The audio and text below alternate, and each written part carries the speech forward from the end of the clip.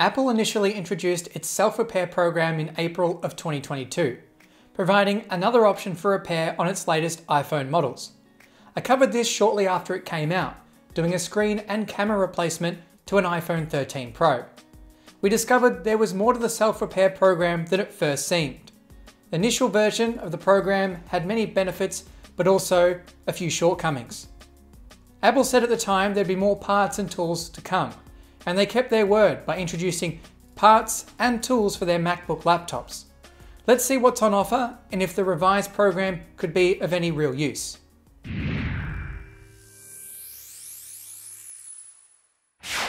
Similar to last time, these genuine parts can be found on Apple's self-service repair site.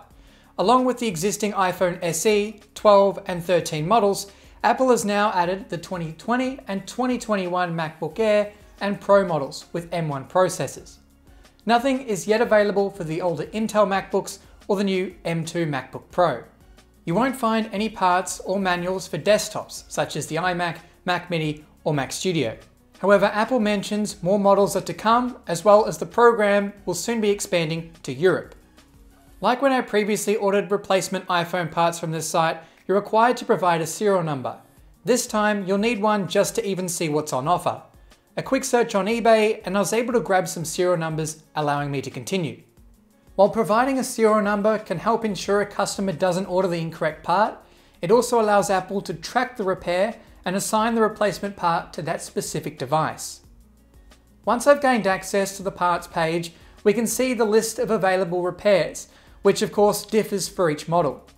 For the M1 MacBook Pro, you get everything from the audio and Touch ID boards to the top case and display. Just like the iPhone repair, Apple also offers a 7-day rental on tools for $50 if you don't already own the necessary tools to complete the repair. Of course, this is only great if the pricing for parts is reasonable, and a portion of it is. All sets of screws and brackets are $5 each, a replacement headphone jack, $12, a fan for $15, speakers for $29, or a USB-C board for just $12. That's not just reasonable, but in most cases is cheaper than what you'll find on eBay and third-party websites. Your more expensive parts include things like trackpads, displays, logic boards, and Touch ID sensors, which also require running system configuration after repair to pair the component to the device. System configuration is Apple's secret key to having a fully functional device after repair, and one no third party can access. That's because Apple are the only ones that can run this program. After completing a repair on the iPhone 13 Pro, I was required to message a support representative to have them remote connect to the phone and run the calibration, which took an hour and 27 minutes to complete as we kept running into issues. Without this calibration, the phone's software is programmed to display warning messages and even remove functions from the phone such as auto brightness and True Tone. So despite this program, Apple still uses software to deter or limit third-party repair. Remember, this self-repair program in a sense is still first-party repair, or maybe I could class it as second-party repair, a hybrid between first and third-party repair. You're using all the parts, manuals and software the first party would, but you're doing it yourself. That means Apple has control on the parts they sell you and for what price. Using the serial number you supplied when ordering, they can ensure the parts are only used on that device, making this program not practical for third-party repair shops who might want to order parts in advance. Don't get me wrong, it's great to have the ability to buy parts and tools from Apple, especially when some of them are really well priced, but don't confuse this with right to repair. Currently, the only option for a battery replacement on a MacBook Pro is one that involves replacing the whole top case, which houses the keyboard, touch bar, microphone, speakers, and battery, making something that years ago you could remove by flicking a switch on the base or unscrewing a few screws into a 108-page process that will set you back $527 with a slight discount if you return your old part.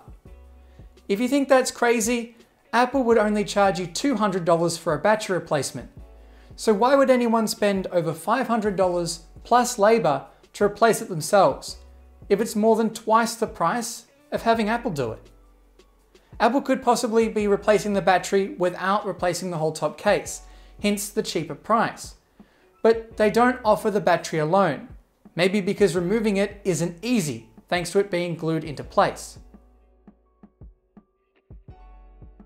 Despite this, they do sell a replacement battery for the M1 MacBook Air, which will set you back $119 before the return credit, a whole $10 less than Apple's $129 repair option.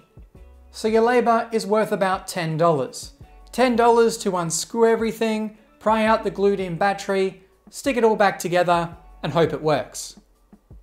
So there isn't much financial incentive to do the repair yourself through this program if you're replacing anything substantial, like a display or battery. But for other smaller, less commonly replaced parts, they're significantly cheaper. Being able to buy a replacement USB-C port for just $12 is fantastic. Not only is that a fair price, but you know you're getting a real and genuine part. I couldn't find pricing for a display replacement outside Apple's extended warranty price to be able to compare against the self-service option, but I'm sure it's also very costly. But in the end, a repair program can only be as good as the repairability of the device itself. Apple chose to rivet in the keyboard, so instead of a $30 replacement part, it's $527 to replace the entire top case. And if your SSD fails, it's not the SSD you replaced, but the whole logic board, costing upwards of $500. I think you get the point. I really do want to show my full support for this program, but in some cases you'd be wasting money utilizing it. If you're only fixing something small like a headphone jack, trackpad, or Touch ID sensor, the program justifies itself.